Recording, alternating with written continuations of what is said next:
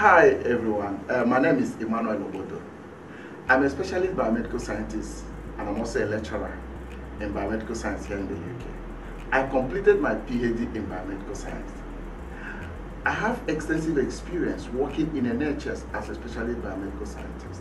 And for many years, I've helped a number of people secure their dream job as a specialist biomedical scientist and also as a biomedical scientist.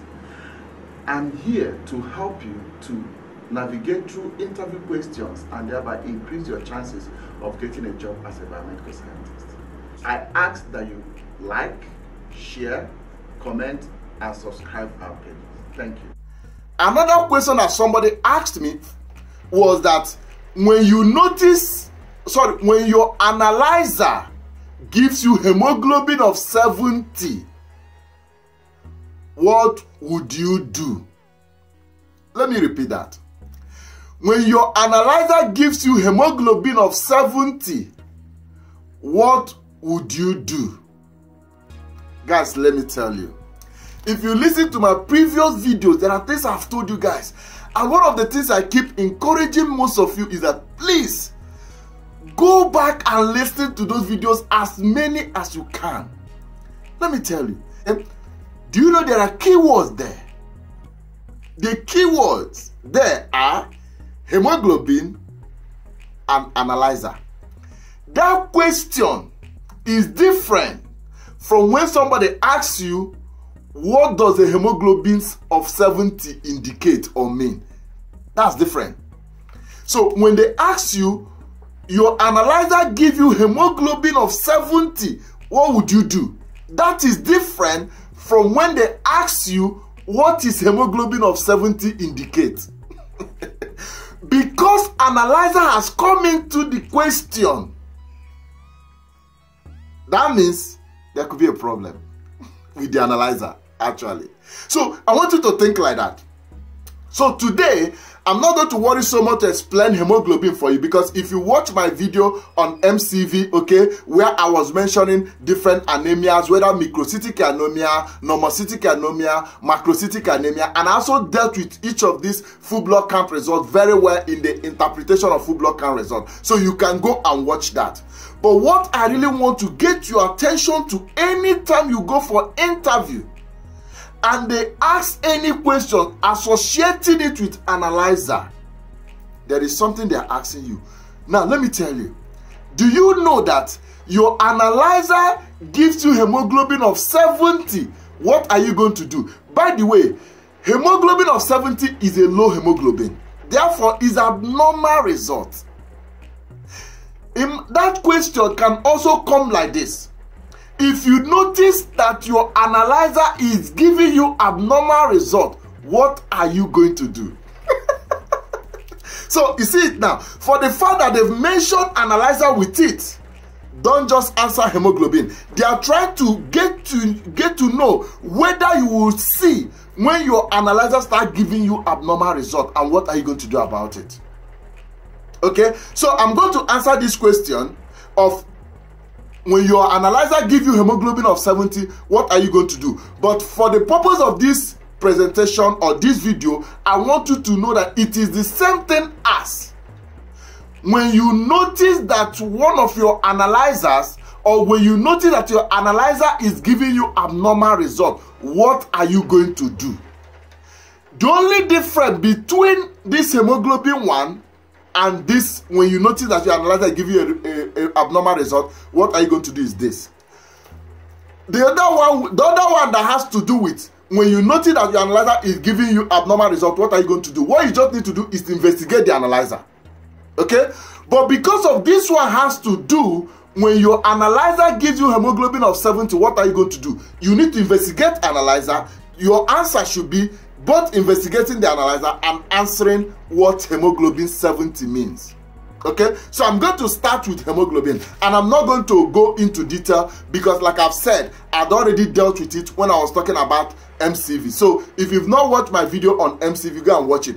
But you know that hemoglobin of 70 is low, and what, because it is low, that means the person is anemic. Anemia basically means low hemoglobin, low hematocrit, okay, or low red blood cells. They are anemia. whether it is low red blood cells, low hematocrit, or low hemoglobin, that is anemia. That is a simple definition of anemia.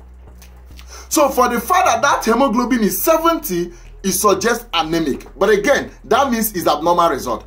Again, because they've associated with the analyzer, it could actually be the problem from the analyzer. But I want you to answer it this way. So you first of all tell them that because the analyzer has given you hemoglobin of 70, and hemoglobin of 70 is abnormal result. The question is it really actual result of this patient? So what you are going to do is to look at the patient record and find out whether hemoglobin of 70 is consistent with the patient. If the hemoglobin of 70 is consistent with the patient, that is fine, okay? That means it's okay. So if it is consistent with the patient and the patient has not been transfused, that explains the result. However, if it is not consistent with the patient, that means there could be a problem with the analyzer. You see how I went now? Or you could say, I will try to check the patient record. If the patient does not have, if I don't have any previous result on the patient, I might also need to check whether the analyzer is giving a reliable result or not, okay? Because hemoglobin of 70 is low. Then you say, when I check, if the analyzer is okay, there is no problem with the analyzer, it suggests that this person is anemic. So the question now is that from the result, it may not be interesting to know whether it is microcytic anemia or normocytic anemia or macrocytic anemia. Then what I will tell you guys, give the story about microcytic anemia, give them story about normocytic anemia, and give them story of what? Macrocytic anemia. But I know that this question, they want you to talk about the analyzer.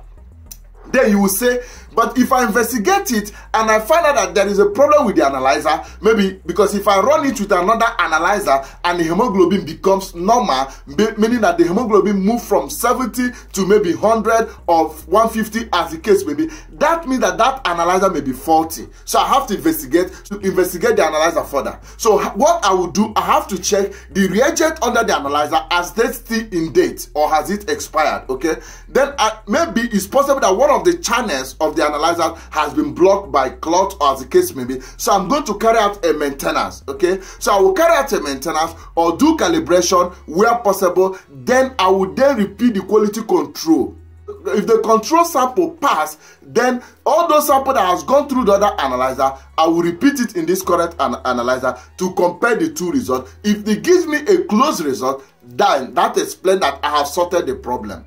However, if I do the maintenance and after the maintenance or calibration and after the maintenance and calibration and I do the quality control and it fails and I did all the troubleshooting and it is still failing, what I will do is that I'm going to put that analyzer out of use, okay, and call engineers, okay, to come and have a look at that analyzer. That is the answer to that question. So guys, let me come again. Anytime they ask you any question and they associate it with analyzer, answer the analyzer first, especially when it is abnormal result. So that's why I say such question can be, if you notice that one of your analyzer or your analyzer is giving you abnormal result, what are you going to do? You do maintenance, you of course investigate the reagent, maintenance, and all the whole thing that I've said, okay? Then that's what you do. But that is the answer to that one. But when they say like this, your analyzer gives you hemoglobin of 70, what are you going to do? Please guys, answer the analyzer, you investigate whether it is a correct result, okay? I've already told you what to do. Then after that, I also answer the hemoglobin in terms of anemia and give them the story whether it is normocytic, microcytic, or macrocytic anemia. So this is what you do and this is the answer to that. Again, I want you guys, when you go for interview, to use your critical thinking. Most of the questions they are asking you, the answers are not far.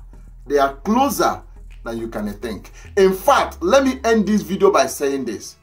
The primary role, and I'm sure I've mentioned it in one of my videos, the primary thing a biomedical scientist is doing is to investigate that the result getting to the patient is correct result. And let me also say this. There's what we call auto-validation. And there's what we call, manual validation. Most of the sample that goes through the analyzers, you don't see them. They will auto-validate themselves. You won't see it. Any result you see,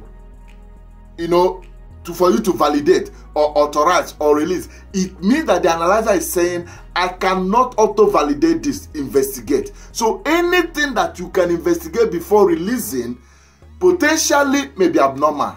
Okay, so that is why you investigate using your scientific judgment. Anyway, I hope I've answered this question. Thank you very much. Till I come your way again, please hit the subscribe button. Bye.